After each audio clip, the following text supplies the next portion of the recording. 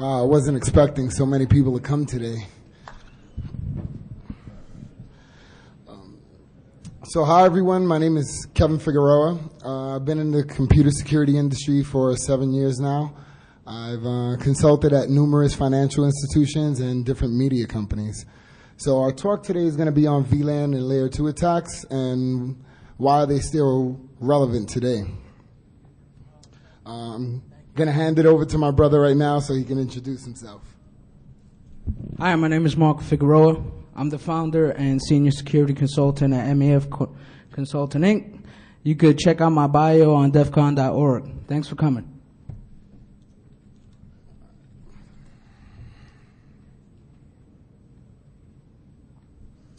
So the reason why we chose to do this research was because many small and mid-sized businesses are still using older type of equipment, and also because misconfigurations.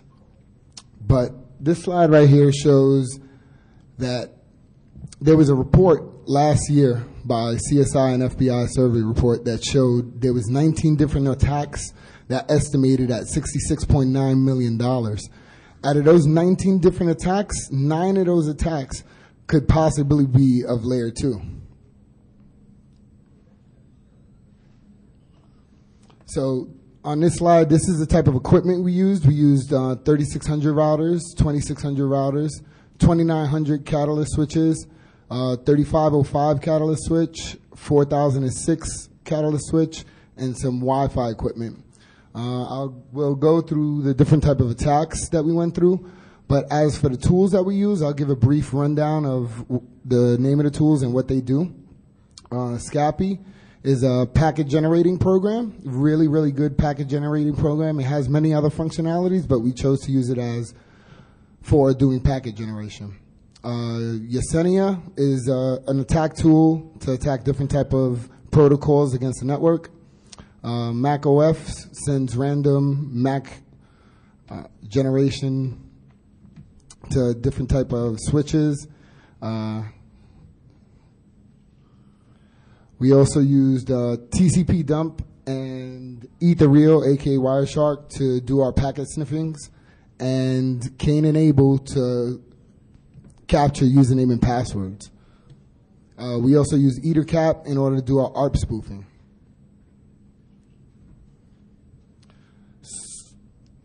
So on this slide right here is a portion of our little lab. I doubt my little, Okay, so over here, these are two 3600 Cisco routers. We have two 2900 catalyst switches, and this big one down here is the 4006 catalyst switch. A lot of this equipment we got, and astonishingly, from dumpster diving, and also some loaners that we got from different companies. But I'm going to pass it over to my brother so he could explain exactly how we got all this equipment.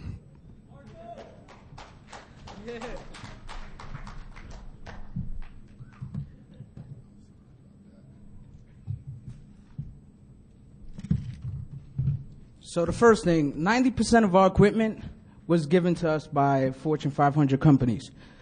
When looking for equipment, you want to look from within your company. Make sure you're best friends with your NOC team, your network manager, because they're the ones who usually throw away the equipment. Craigslist is another great way to get equipment. On there, they have a link called Curbside, which they advertise that they're going to put equipment like routers, switches, and servers out on the street at a certain time, and you could go over there and just pick it up. Another thing, what I like about Craigslist is the Pix firewall that I purchased was only $100. And the thing was, I went to the gentleman's house, told him to boot it up, run some configs on it, reboot. If you go to eBay, you view pictures, and then when they send it to you, like I bought a switch, it came to me shattered, so never again. Oh, almost forgot. If you want to see the rest of our lab, you could go to securityresearchlab.ning.com. It has all of our equipment, from Pix firewalls to routers to servers, everything. Is layer 2 attacks out of date? Some people say no, some people say yes. When my brother came to me with this research, I was like, why are we even looking at layer 2 attacks? It's about 4 years old. I don't want to look at this. Let's look for 0 days and on new vulnerabilities that come out. And he's like, wait 1 second, man. Just look at the research I presented. And then I see these small and mid-sized companies that are still vulnerable to these attacks.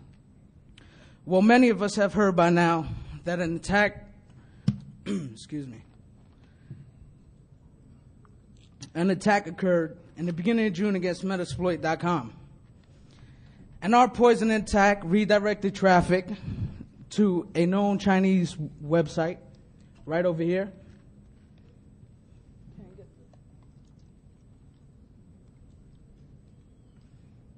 Right here. So when you went to Metasploit.com, it redirected to Sunware.com, which then pointed and gave an example here showing. And the Adidas slogan says it best: impossible is nothing. When you are a target, you will be attacked. And that's why we have right here Metasploit.com being a target. The problem is that lately more and more security teams focus on the current threat, and the older styles of attacks are being pushed to the back burner and being overlooked. And every month there's new vulnerabilities, as you guys know, that come out every month from Firefox, Microsoft, everything. So, back to the basics. ARP attacks. Skillful hackers lie well both to machines and to people.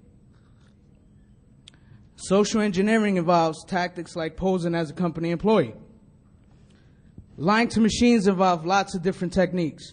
ARP poisoning is an effective way to intercept, sniff, hijack DOS network connections. It is the most effective way of hijacking sessions because it allows the attacker to see incoming and outgoing communication, as you're going to see in later slides coming up.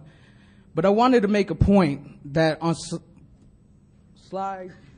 on bullet point 3 here, H.D. Moore stated that the other 250 servers of the ISP that was hosting the other 250 servers were still vulnerable after Metasploit fixed their issue. So it's two things. Either they didn't care about the other 250 servers, or they just said those other 250 servers can't be attacked. Either way, I wouldn't host my website with them. So here you see a simple diagram of ARP spoofing. Corporate executives and managers still think that this attack can't happen to them until they're on the front cover of the Wall Street Journal or any other media outlet like Security Focus, and then they say, oh shit, I should have did it. I should have fixed it. But by then it's too late. You're already on the unemployment line and you're looking for a new job. Now, you could easily perform this attack with EtherCap. The attacker will spoof server B. Server A, when he sends traffic over to the attacker will intercept it and then redirect the traffic over back to server B. Now, all right, the fun begins. ARP attack demo. Most people could show this easily with EtherCap, but since we're in Las Vegas, the show capital of the world, we're going to perform this and simulate this attack and perform this live. So we need a volunteer in the audience, preferably a girl. Yeah. And especially that likes money, because that's what we're doing here. We're giving away money. Nobody wants money. And now. There you go. Yeah. Come over here. Come up. All right. We got a brave soldier. We got a brave one here.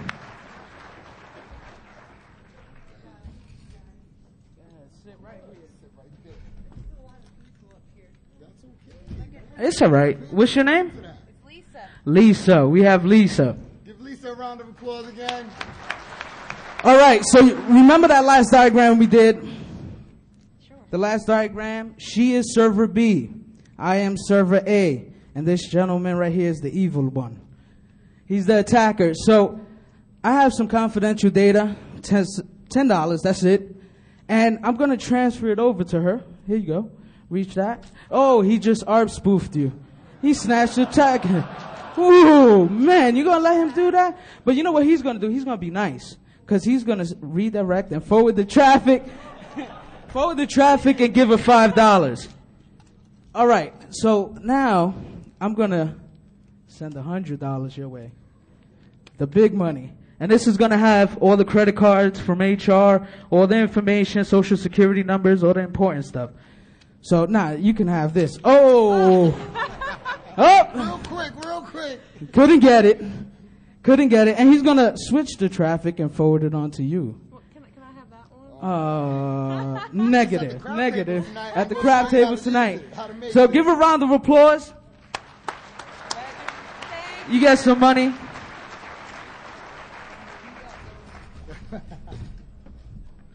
Thank you. So how do we mitigate these risks? There we go. Non-changing ARP entries, please don't waste your time. It's unmanageable, too time-consuming. DHCP snooping, we cover it on some later slides. But ARPWatch, it's an open source software that monitors and monitors a network for ARP activity. It generates a log of IP address, MAC address pairings, along with a timestamp when the pairing was seen on the network. And plus, it's free. And if it's free, it's all me. So, switches maintain a list called CAM tables that maps individual MAC addresses on the network to a physical port on the switch. This enables it to only send data out the physical port where the recipient computer is located. In a typical MAC flooding attack, the switch is flooded in packets, each containing different source MAC addresses. The intention is to consume the limited memory set aside on the switch to store the MAC addresses in the CAM tables. And this is where you see right here, the yellow is the CAM tables. Now, the result of the attack causes the switch to go into a state called failed open, which you can see incoming and outgoing traffic, and it's broadcasted to all ports instead of the correct port. And here you see a regular switch sending data from P1 to P2. And on the right-hand side, you see where the attacker sends the traffic on, floods the CAM tables, and now when P1 sends data over to P2, the attacker as well gets it as well. So, I chose macOS. Excuse me? Oh, I'm sorry, Kev. We chose macOS to flood the switch with random MAC addresses, causing the switch to fail open in repeated mode. This is when you should be running your sniffer. Now, this attack is as easy as opening up a terminal, typing in macOS, and then you start flooding the network with those packets. The result of the last slide caused the switch to bleed out, in which all incoming packets are broadcasted onto the switch, as with the hub. Such sniffing programs like Wireshark and the one that we used can enable capture sensitive data from other computers like unencrypted passwords, emails, instant messenger conversations, which would not be accessible if the switch was operating normally. Now, the mitigation of MAC flooding and CAM tables is the same as ARP attack. Some more advanced switches, such as Nortel or Cisco, gives you the opportunity to set up protection against the attack, limiting the MAC addresses to a dedicated port. You can also set up a policy that if the MAC address appears on the network, it shuts it down. The default is to shut down the port, write a log, and email the admin. Now it's up to the admin to do what he needs to do to mitigate the issue. Now, the DHCP starvation attacks works by broadcasting DHCP requests with spoof MAC addresses. This is easily achieved with programs like Yesenia or Gobbler. If enough requests are sent, the network attacker can exhaust the address space available to the DHCP servers. Here you see Yesenia broadcast DHCP requests with spoof MAC addresses to exhaust the DHCP server IP pool. And you could just launch the attack, hit a radio button that comes up, and then you see the request being sent on the network. It's as easy as point and click. So here you see the result of the DHCP starvation attack. The Microsoft DHCP server crashes, and the attacker could implement the rogue server and then route all the traffic through the attacker. And this is scary because If this happens at 2 o'clock in the morning, you're going to have to restart this service, and I don't know an admin at 2 in the morning that's dedicated to go on, log in, and restart the service. So, DHCP demo time. Now, like we said, we're in Vegas, and we're not going to do this on screen. We're going to make everybody a participant here. So we're going to be the DHCP servers. The chips that we got from the Riviera are the IP addresses. So you guys got to request them. But I see this guy right here. I see them request. Who's requesting? Okay. Hold on. Just request them. Raise your hand. Oh, but I see this guy Maximus over here. Don't worry about that. So we got this guy Maximus here, this hacker right here. He decides to open up Yesenia. And he's going to run a DHCP starvation attack. Now, when he raises his hand, the DHCP starvation attack is going to start occurring. So raise your hand. Go ahead, Dre. Raise your hand.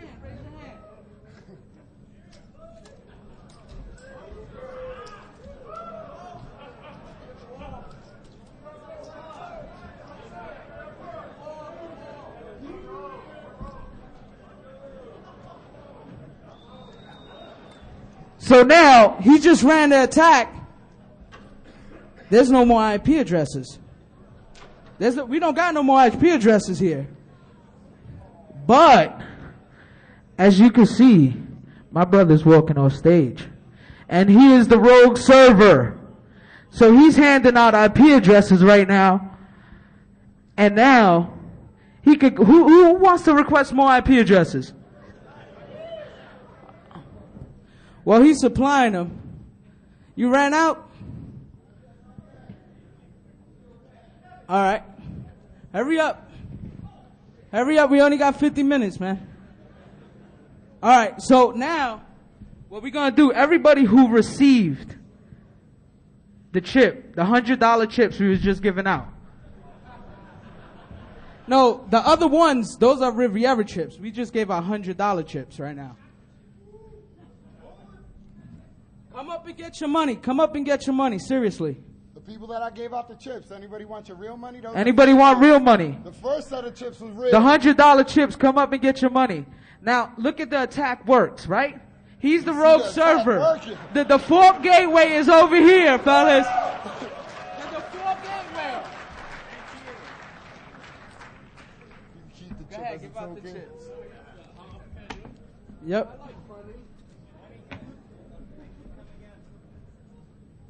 So all the chips, that's exactly what happens. The rogue server. All right, we good. It's a fake chip. You ain't gonna be able to cash it in nowhere. All right. DHCP snooping monitors and restricts DHCP requests. And again, if you guys got the capital, make sure you buy better switches and better equipment. Pony up the cash. So the most obvious risk is associated with CDP is information leakage. CDP communicates amongst one another via clear text and unauthenticated. By claiming to be a phone, an attacker can reserve some electrical power, denying other valid devices from receiving power from the switch. Another CDP attack that is still relevant is a vulnerability in Cisco iOS 12.1 and 12.2, which handles CDP announcements. You can consume all the device memory, available memory, by sending large amounts of CDP neighbor announcements to the device. So here we ran a test. On this attack, we were running Cisco iOS version 12.0, and it was vulnerable to the denial of service attack.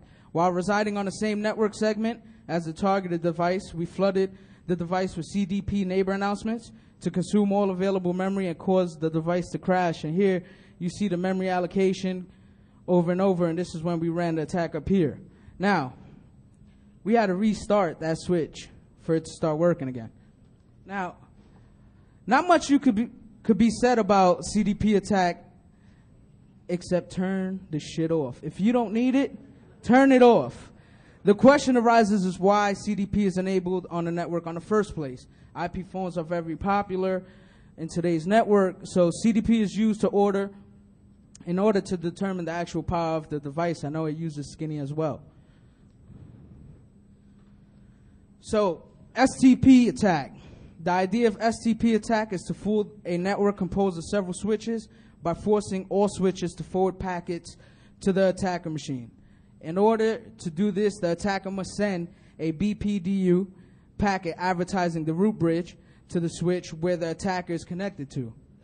Here are some of the attacks that you could run on STP. Now, here you see Yesenia sending a configuration BPDU DOS attack, and also you could use Yesenia to claim the root role, which is up here, this radio button here. Once you run the root attack, Yesenia sends a BPDU every 2 seconds with the same priority as the current root bridge, but with slightly numerically lower MAC addresses, which ensures victory in the root bridge election process. STP mitigation. You can disable STP. STP is not needed in a loop-free network.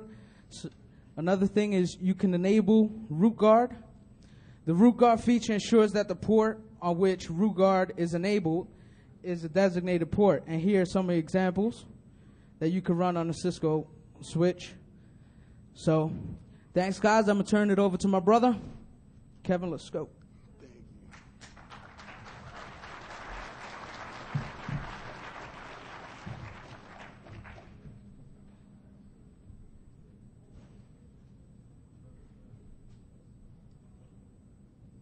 So the next attack that we're going to speak about is multicasting and brute force. Now, once again, I know that newer switches prevent this from happening, but like I said at the beginning of the slide, these attacks were meant for older switches, like 3600s and 2600s. So the way this attack works is by sending a storm of layer 2 multicasting frames out to the switch. One of the things that we noticed the most once we did this was, of course, a denial of service attack, but it also leaked other frames into other VLANs.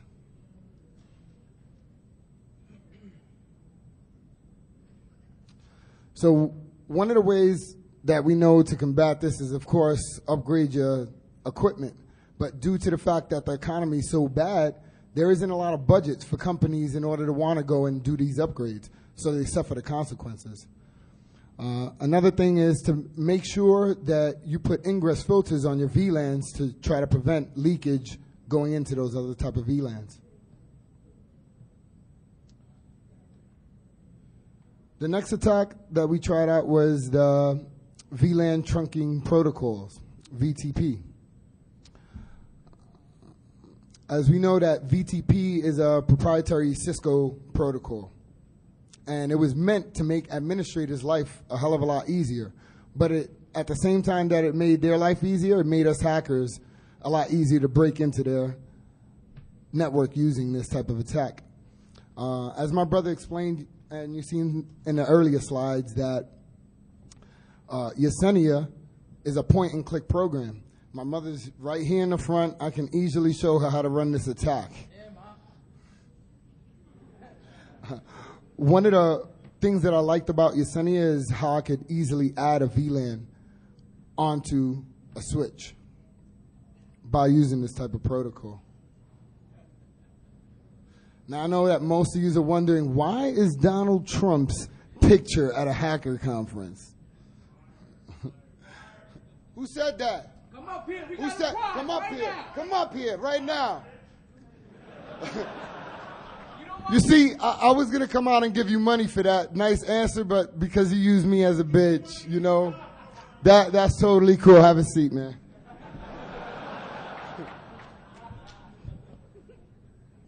So once again, yeah, if you use this type of protocol, chances are, and you get attacked using this protocol, chances are your boss is going to come in and say you're fired, you know.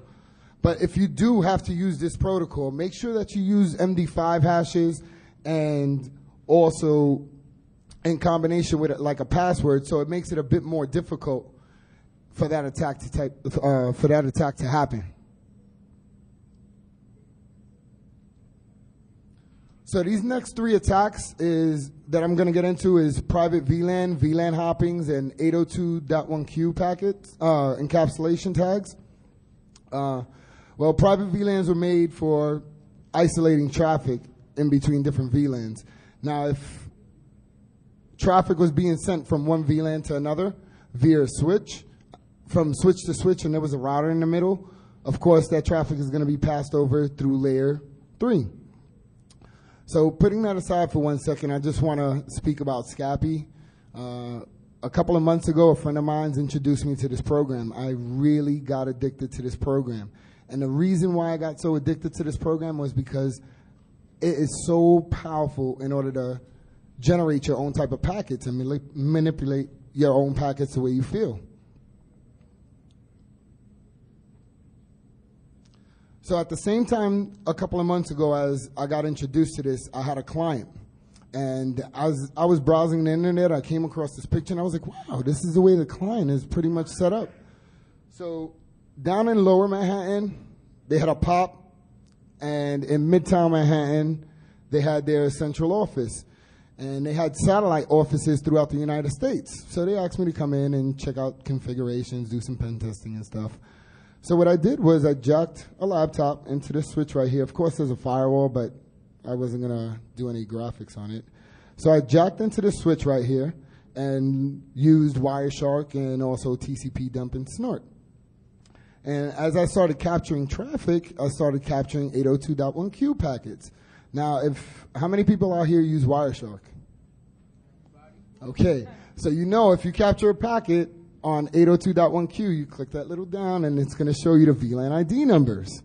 So using SCAPI, you can start manipulating your packet to do other things, and I'll show you later on in the next slide.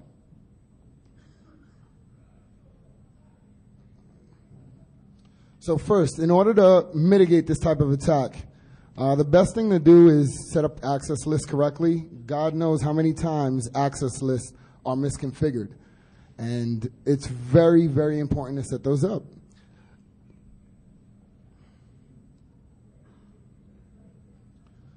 So the next piece is the VLAN hopping portion of this. Of course, in order to do VLAN hopping, you would need to know the VLAN ID.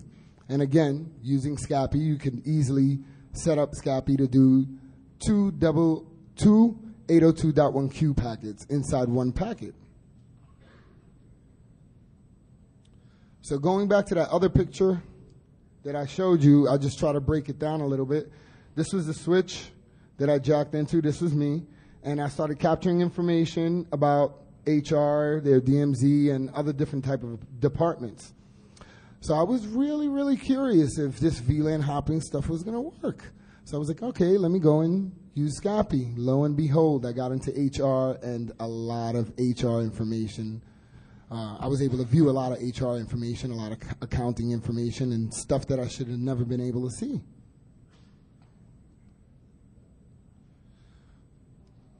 So the way to mitigate this type of stuff is make sure you disable your trunk ports. Auto trunking, sorry, excuse me. Disable auto trunking. And also, sorry, I'm getting a little nervous now, I don't know why. Also, make sure that any ports that are not used on a switch, disable them. Because if not, you're gonna, and you have, say if you have auto trunking enabled and there's a port that's not being used, they can easily switch that trunk port over to that port not being used, and there goes your miscommunication and misconfiguration, and you can do really bad things to it.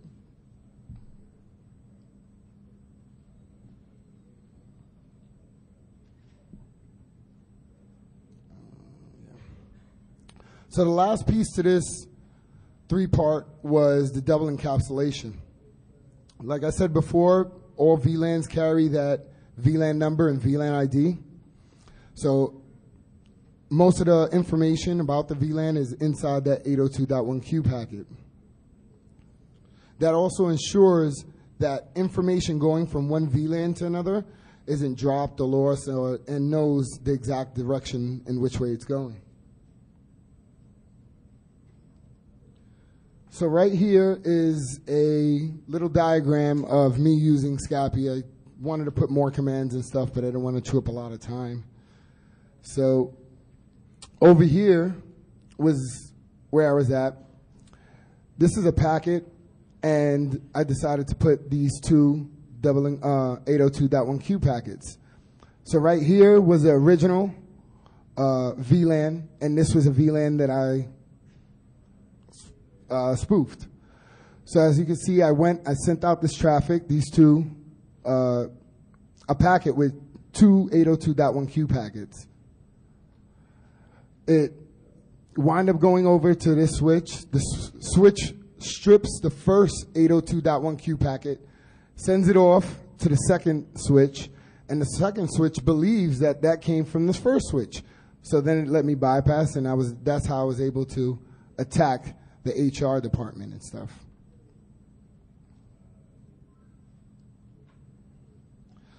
So a good way to ensure that this type of attack doesn't happen is ensure that native VLANs aren't assigned to any ports. Another way is to force all traffic to carry only one 802.1q packet.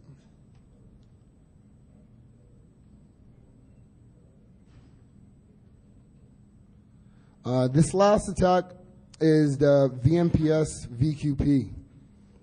Now, I don't know why people still use this. This makes a network really, really easy to go and attack it. And the reason why it makes it quite easy is because the information being passed to the VMPS server is over UDP and clear text. So, of course, if you're running any sniffer programs and stuff, you're totally able to see the information and launch different type of attacks from here.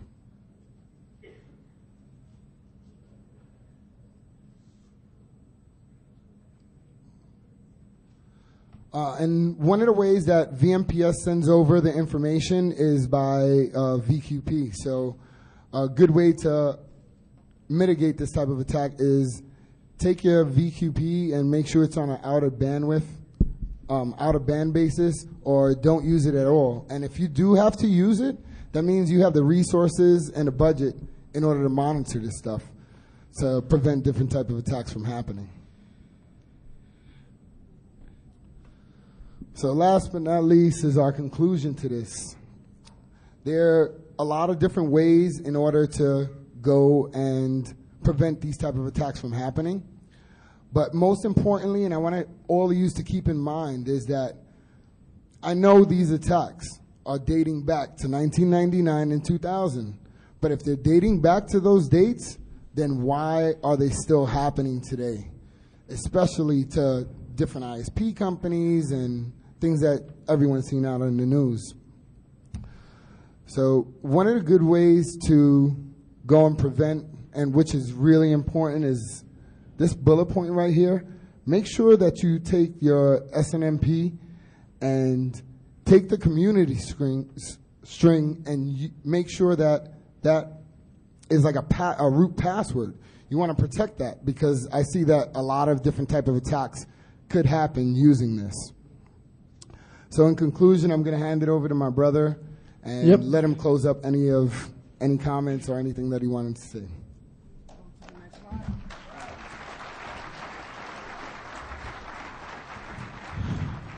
You're going to miss a big announcement about a party, but go ahead.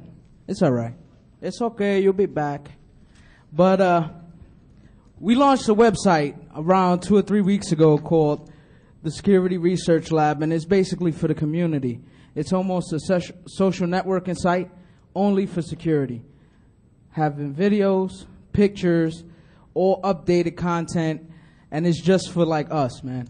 And I invite everybody to go up, sign up, and the first 1,000th person is going to get a real big chunk of money, not this, dollar stuff. So that's a prize we're giving out. Another thing, on our website, you could definitely take a look at the presentation, update it, and my brother put out a 200-page paper? No, like 105. 105-page paper. We're going to post that up on that website as well, and you could definitely email us at MAF Consultant or K&T. And any questions? Or we could take this to the breakout room. I'm not too sure, but Kev, do you have any more? Not at all. Does anybody have any questions? Oh, by the way, whoa. Penthouse party tonight. All right? Penthouse party. My boy here, we flew him down from New York, DJ G-Bo the Pro. So we have a DJ. We got the DJ equipment, a lot of liquor. I know you have a lot of chicks over there that do. Make sure you invite all your girls. Exactly. Make sure you invite all of them. Right there had a question. Hello? Gentlemen that had their hand raised, you said you had a question?